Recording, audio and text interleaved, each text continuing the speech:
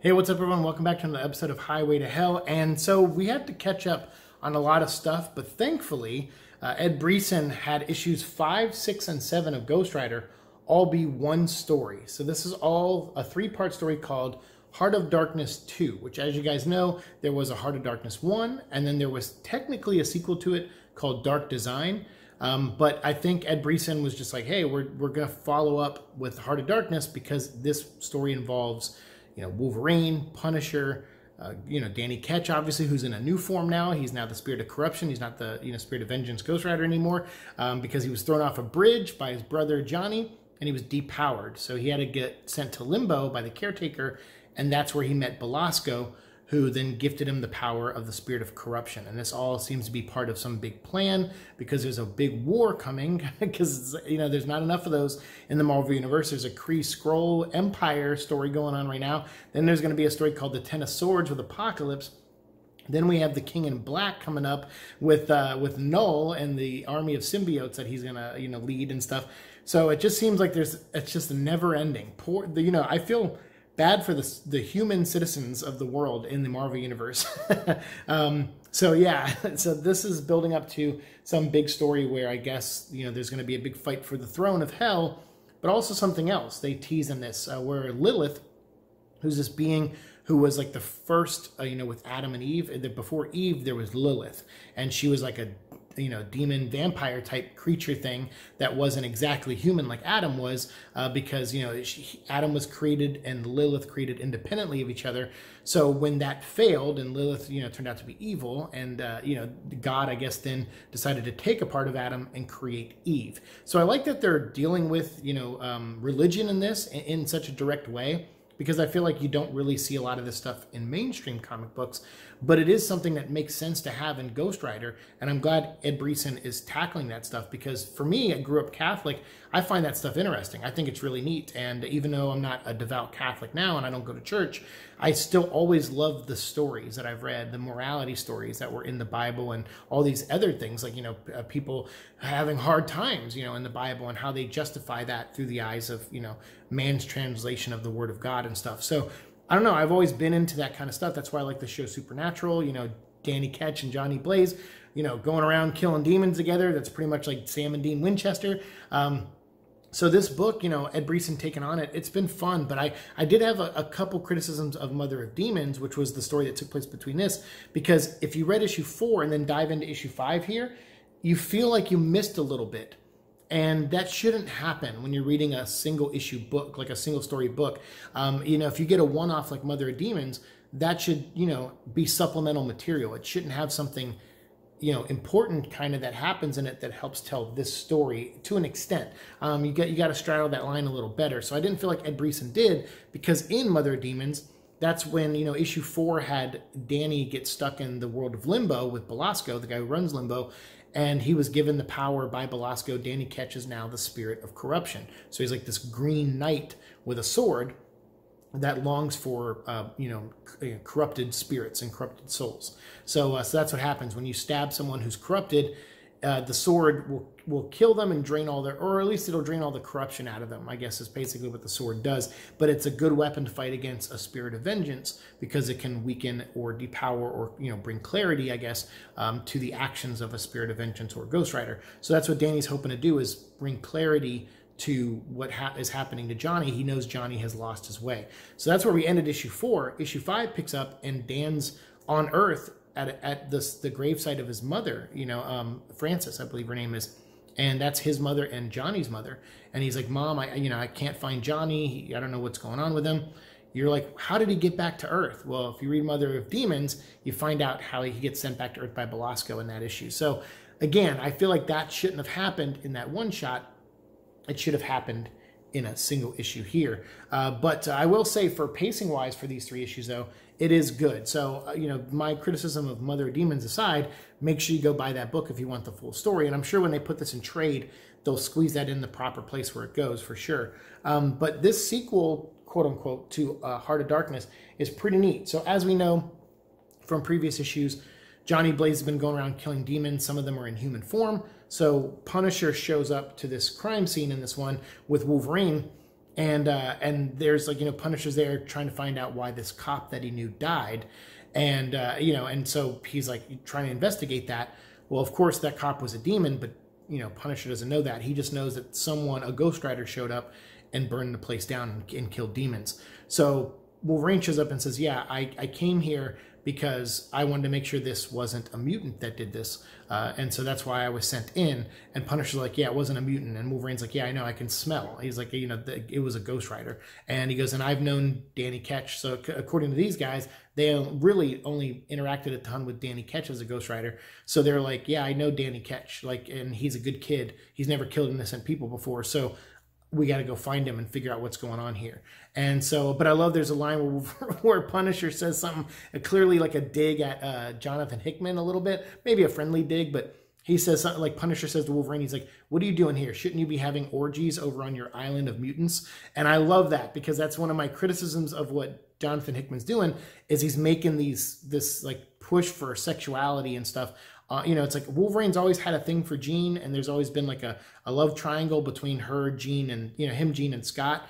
But now in the comics, I guess the three of them just sleep together, and I don't really enjoy that too much. Like, because it just seems out of character. I'm like, I know Wolverine and Cyclops they can put their differences aside and work together, like what Matt Rosenberg did right before the Hickman took over the book. He had Wolverine and Cyclops rebuilding the X-Men. And I actually liked some of that stuff. I thought it was good, especially that one big one-shot. I think it was issue 11, and it was like a giant-size issue. And it was just retold the history of Cyclops and Wolverine and how they've each gone bad and, you know, and found their way back to the X-Men. And I was like, that was really good. But I don't see them being intimate with each other based on that interaction. I see them as teammates and stuff. And I never saw intimacy enter the equation between those two. I think Ultimate Wolverine was had a thing with Colossus. I think they hooked up, but that's fine because they established that in the beginning, and that's the Ultimate Universe. It's already established in this universe, but as we saw with Iceman and all these other things, it really doesn't matter. If people want characters to be gay all of a sudden or into threesomes or whatever, like they just have them do it now, and it doesn't really matter. So it's like, whatever. I don't know. It's not a big deal, but it's just kind of one of those things. So I like that Ed Brisson poked fun at him, and he's just like, hey, shouldn't you be having orgies on Krakoa right now? So yeah, Punisher clearly not giving a crap. Just kind of being like, you know, I've heard the rumors, get away from me or whatever. Like, go back to where you belong. I'm gonna find the killer of this cop. But you know, Wolverine's like, no, Castle. You know, if it's Danny, you and I know Danny, and we should go stop him together. So, of course, it's not Danny. It's Johnny, who's the Ghost Rider. So they find that out. Danny's the spirit of corruption now. And so when Frank Castle and Wolverine show up to question him, he turns into the spirit of corruption and beats the crap out of Wolverine and Frank Castle. He even stabs Frank Castle with the sword.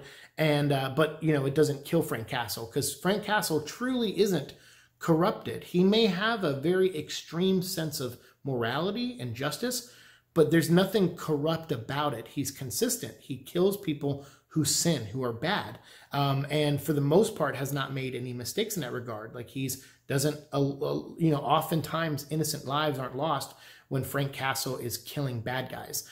He's usually tries to save people and does save people. So it was pretty neat seeing him get stabbed with this giant sword and then the wound heal and he's actually not dead. It just tried to drain the corruption out of him, and there just truly wasn't corruption in him. And I thought that was neat. I was like, hey, that's a cool moment for these characters. But meanwhile, while those guys were fighting, Doctor Strange shows up, and he tries to, it was a cool moment. He shows up and he says, hey, John, he shows up to Johnny Blaze, and he shows up, he's like, hey, Johnny, why'd you take my prisoner? Because if you remember back in Damnation, the Nick Spencer, Donny Cates storyline, that's where this all started. You had Johnny Blaze get sent to hell. He sacrificed his life to get sent to hell because Mephisto was captured on Earth, and they wanted to keep him there because they knew the longer he stayed on Earth, the more power he would lose. And so someone had to sit on the throne, and the Earth's heroes were like, maybe it should be Johnny Blaze because he has experience with being a Ghost Rider, but he also could maybe bring some sense of normality, or not normality, I guess is the wrong way to say it, but like maybe bring some form of less torture, I guess, to hell, and it's only going to be temporary. That's what they kept telling Johnny. But it wasn't temporary, was it? He's been down there for a long time, as we saw in the one-shot Mother of Demons. He's been down there for a long time because time works differently down there. So he, in his eyes, Doctor Strange has forgotten about him, and he broke his deal because Doctor Strange said, go down there. It's going to be temporary. We're going to have Mephisto lose his powers up here. You'll be down there, and then we'll find a way to get you out. And Johnny's like, why didn't you come get me? Like, you lied to me. And you know, Strange is like, no, I was trying to come up with a way to get you, you know, and he's like, I just couldn't think of a way to do it without, you know, without disrupting everything. He's like, every possible timeline I saw where I came down and rescued you, it led to chaos. And I'm sure it's because Strange saw this war that's coming. And if Lilith gets the throne, Lilith's goal is to unite the kingdoms of the afterlife. So she wants, like, she makes a deal with Belasco and Mother of Demons, and it looks like that's going to continue. Like, she wants to unite Limbo and Hell, and she also wants to, you know, unite other underworlds. And as we find out from Mephisto, there are more than just Hell and Limbo. And we know that from Asgardian, you know, timeline, they have their own version of Hell. So it looks like there's multiple hells that are all somehow connected, as we talked about in a previous episode, because Ed Brisson teased that in like issue 2 or 3 of Ghost Rider. We talked about that at the back of the issue, or maybe it was even issue 1.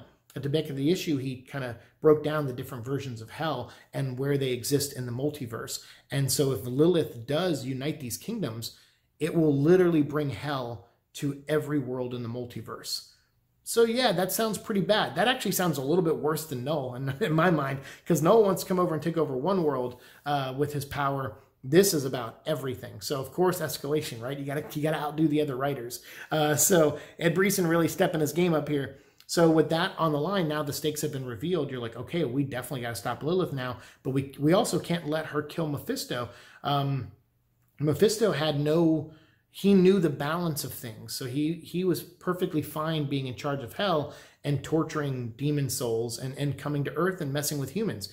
He liked that. But when you compare what he was doing, which was not good by any means, but when you compare what he was doing with what Lilith wants, he's like a kitty cat. Like, you're almost kind of like, dang, dude, like, we've had it good underneath Mephisto's existence. And that's saying something that hurts to say that as a Spider-Man fan, because obviously he ruined Spider-Man's life to an extent too. So to me, I'm like, oh my God, this is getting crazy. And I wonder now with, you know, Mephisto in their care, if maybe they'll tie into Spider-Man somehow. Like, I hope they do. I think that'd be cool.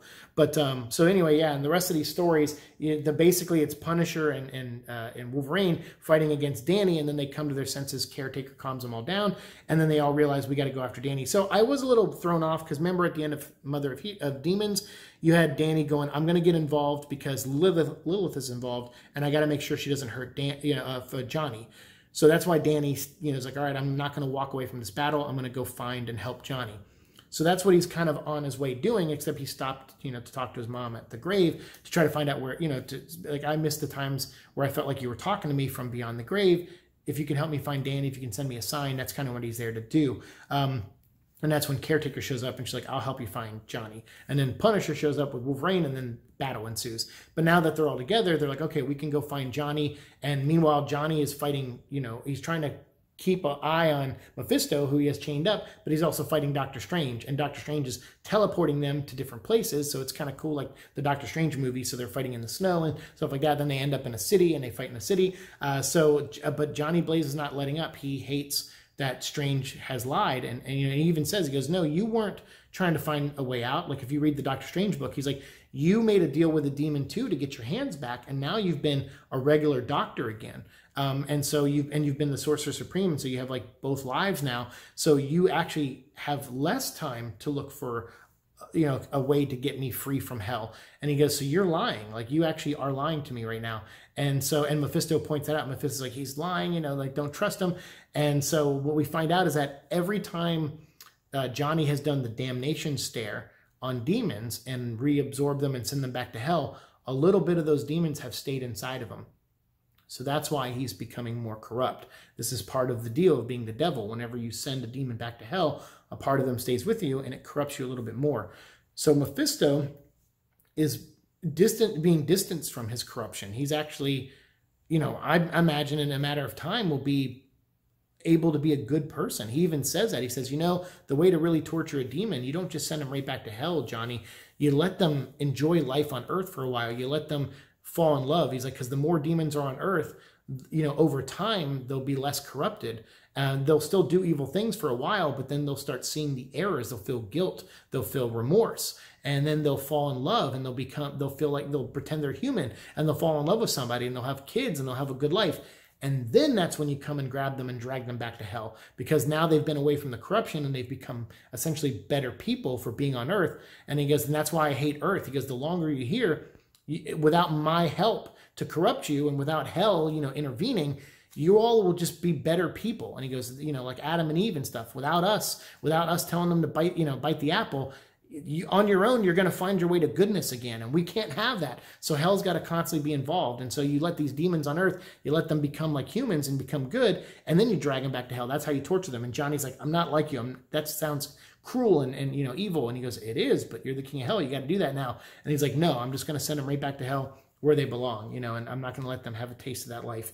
So yeah, you have that. And so because they're fighting, you have Lilith. They captured the orb, the villain with the big eyeball. And I think he even had the Watcher's eyeball at one point. So they have him captured, and they're using him to see what's happening on Earth. And Lilith has 3 triplet daughter type characters. One of them is called Helvira, which is awesome. It's a great name.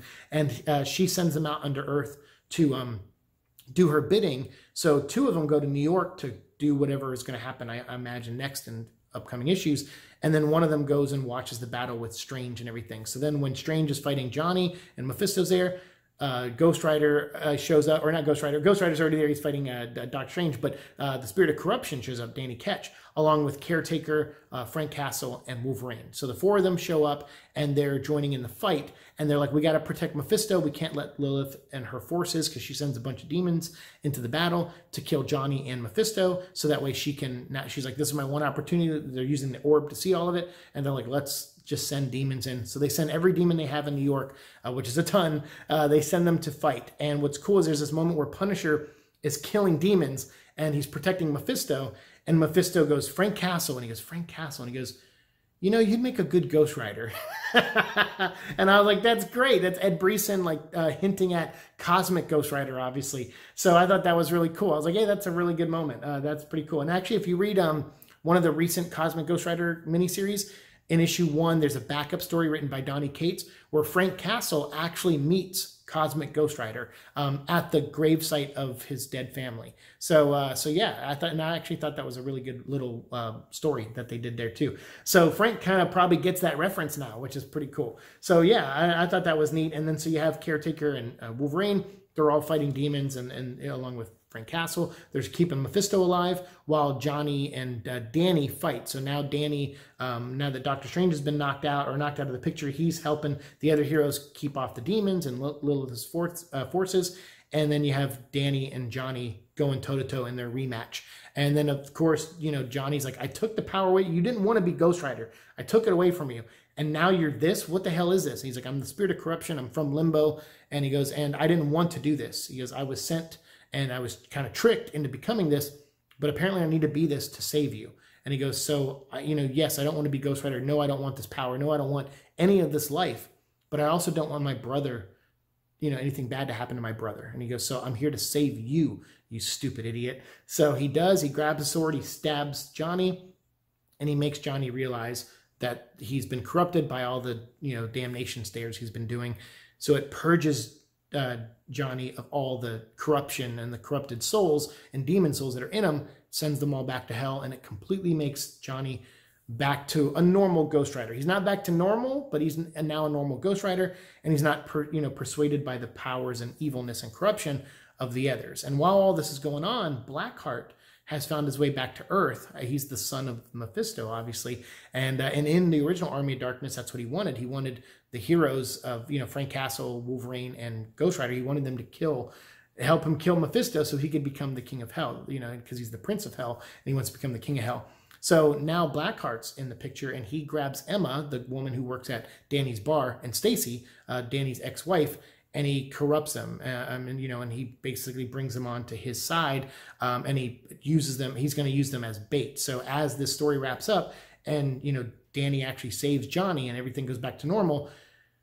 Johnny had says, "Hey, you know what? I'm sorry, and I'm sorry, Frank, your friend who was a cop. He was a demon, and I'm sorry, I had to kill him. And they even prove he's a demon by putting a coin that was like blessed by like 1,000 nuns that Caretaker has. Pretty cool stuff. Reminds me of Supernatural a lot. And they put the coin on his head and it reveals the dead body to be a demon. So he tells Frank, I'm sorry about your friend. I didn't want to kill him, but he wasn't human anymore. A demon took over, and Frank's like, I know. And he's like, and Wolverine, thank you for getting involved and, helping Danny and making sure the kid was safe, and Wolverine's like, of course, this kid, we've been through a lot together from the Brood to everything else. He's like, I look after this kid. And I was like, that's cool. That's a great, relationship there between those two. And then Danny, he's like, I'm sorry you had to become this thing, this entity, and go to limbo to fight back at me. I'm sorry you had to do that. He's like, it shouldn't have come to that, but I'm glad you did, because now I see things clearly now and Strange. I'm sorry for all the things I did to you. I have one more thing to do, but there is a battle coming, and now that I can see clearly, I know what's being worked on. So let me take Mephisto. I've heard some of his ramblings. We're going to go get some answers, and then when I come back, we're going to fight. So I need you guys to be ready when I come back. And they're like, okay, we'll be here. And so I hope that's the case. I hope when, he comes back, there's Frank Castle, there's Wolverine, Doctor Strange, Caretaker. I hope there's other characters too. I hope they bring in a couple other, supernatural characters and stuff. That would be pretty fun. So after that battle, Danny and Caretaker, they go back to his bar. And they're like, all right, let's go and get a game plan going, and we'll start preparing. And, maybe I need to train and learn how to use this power better, because if there is a war coming, we need to be ready to fight it. And then, of course, when they come into the bar, they see Blackheart there, and he has the place taken over. He's got Emma, and he's got Stacy, and he's like, hello, Danny Ketch. He goes, so I understand you're the spirit of corruption now. And he goes, I'm going to need you and your powers, and Caretaker and Johnny Blaze. We're going to kill my father, and we're going to kill Lilith and everybody else, and I'm going to become the new king of hell. so again, just everyone fighting for that throne. So that's where it's going to continue. And he says, and if you want Stacy and Emma to live, you're going to do exactly as I say. So it looks like there's going to be some blackmail involved here too. So I'm curious to see where this goes. I think Ed Brisson is doing a great job. Juan Frigeri, he's the artist of these 3 issues, and he does a great job. I mean, Aaron Cooder, I think, comes in issue 7. So we get Aaron Cooder, who was the, I think, original artist on the book. He comes back. I wish Frigeri would have just drawn all 3 of these just for the consistency, because it's one story. But it is cool to see Cooder back, and hopefully he's going to draw the next issue. And we'll be getting that next issue very soon. So that's why I wanted to catch up on these. So I got some collection videos recorded today, got some reviews for you, Mother of Demons and these. So, what you think of these issues 5, 6, and 7, these 3 issues. What do you think of them? If you read them yourself, if you haven't, there's some stuff I left out, because I hope you guys go read the books yourselves. But this was fun. I thought Brisson did some cool digs to what other writers are doing, Cosmic Ghost Rider, X-Men, stuff like that. So I like those moments for sure, because they're like totally, fanboy kind of digs at other writers. So if you're reading the greater Marvel Universe, you kind of know all this. Even with Doctor Strange, when he says, no, I try to help you, Johnny, I try to help you get out of hell. And then you're like, no, if you read your main book, you made a deal with a demon. And then so when Johnny finds out, he's like, you made a deal with a demon? So you haven't been trying to find a way out for me? And so I love that. So I was like, oh, that's cool. Like Ed Brisson is completely aware of what's happening in the other books. And that is unlike what I see other writers do. I feel like Jonathan Hickman comes in with X-Men, and he's kind of like, I don't, whatever's happening in other books doesn't matter. They have to conform to what's happening in my book. And that's what it feels like. I don't know if that's his intention or not, but that's what it feels like. So I don't really like that too much. And same with Donny Cates. I feel like, especially with Absolute Carnage, like what Salad and Ahmed doing on the Miles Morales miniseries, it just didn't feel like him and Donny were communicating at all to get, things happening in one book to the other. But here it seems like Ed Brisson is actively, at least maybe, or his editors are, someone is doing their job, and they're hearing and reading about what's happening in other books, and they're implementing all that in this book. And I like that. I think that's very good, makes him a great writer, and makes him one of the best writers, I think, that are at Marvel right now, because I loved his Old Man Logan run that he did after Jeff Lemire. I thought he saved that book, and I think that book only lasted 50 issues because Ed Brisson came on that book. And I like some of the other stuff he's done at Marvel, and I think between him and Chip Zdarsky, I think they're 2 of my favorite writers at Marvel right now. And I think they're tackling characters that are hard to get good runs on. I mean, like Daredevil is a great character, but, after Bendis, there's been a couple moments here and there where he's had some good stuff happen to him. But to me, I think Bendis had the last really great run on Daredevil. But Chip Zdarsky's run, I think, is even better than that. And that was a good run. And I know I'm down on Bendis sometimes, but I think what Zdarsky's doing is great. And here with Breeson with Ghost Rider, it's been a while since we've had a solid Ghost Rider run. Like I liked the the stuff with the kid, who drives the car. Gabriel Luna plays him in the show, but his name is Robbie Reyes in the comic. And so yeah, I'm just trying to piece all together all stuff. So I like the stuff they did with Robbie Reyes. That was cool.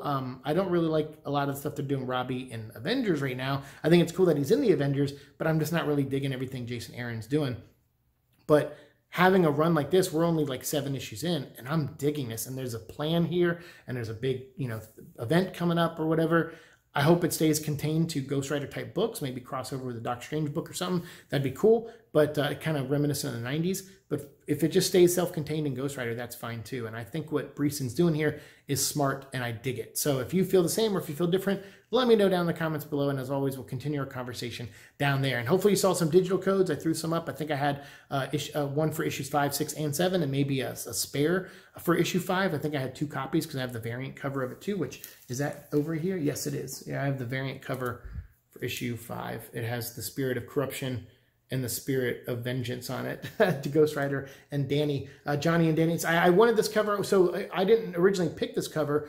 This was when I was at House of Secrets in LA, before I left LA. This was one of the last comics that was held for me, and he held me a variant. He was like, hey man, I know you like Ghost Rider. I held a variant for you. It was our last one. So I bought it because I was like, hey, you held it for me? I'll buy it. So hopefully you got all those codes. If you got the codes, let me know down below who got them, so I know who got what books, and so other people know, so they know what codes are still available. But if you got them all, whatever, that's fine too. Let me know down in the comments below, and we'll talk about it down there. So congratulations everyone who got the codes, and because they're only one time, so once you put the code in, that's it. That's how it works. And so once they're used, that's it. Only one person can get them. But I'll try to get, as more Ghost Rider issues come out, I'll buy them, and if they have codes in them, I'll share them with you guys on every episode. So there'll be more times to win coming up very soon. So thank you guys so much for watching the show. As always, like, share, subscribe, all that fun stuff, and I'll see you in hell. Peace.